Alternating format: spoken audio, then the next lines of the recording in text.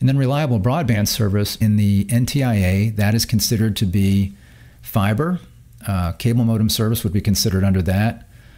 Believe it or not, DSL, which makes no sense. And then fixed wireless, if it's licensed, let's say it's all licensed technology.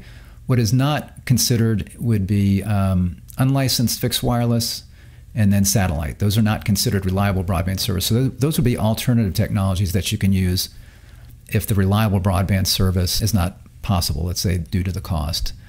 So, and you see here why one reason I think satellite would not apply, because it's not talking about speed so much here, is, let's see, certainly available. Adaptability to changing end user requirements. I don't know how possible that's going to be, because right now the speeds are not anywhere near, let's say, GPON service. And like I said, you can get fiber up to 25 gig today, and it's going to go even higher in the future. And then it says, what else is there? Length of serviceable life. These satellites, I think the serviceable life of them are like 5 years.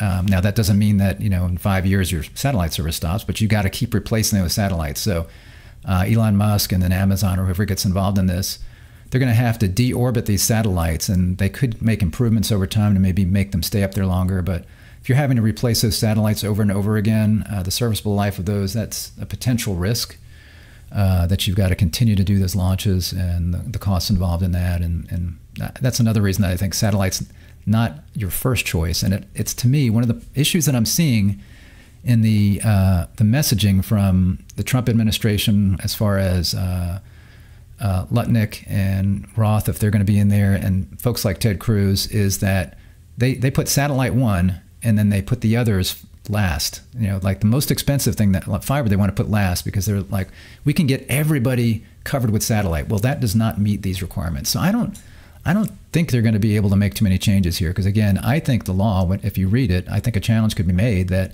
this really is referring to fiber, that when Congress originally put this out, they were thinking about fiber services as the priority kinds of broadband projects they wanted, and that reliable broadband service could include other services, but unlicensed fixed wireless and satellite were not going to be included in that. And then it says, you shall prioritize funding for deployment of broadband infrastructure for priority broadband projects. So again, look at how it reads here, that would be fiber.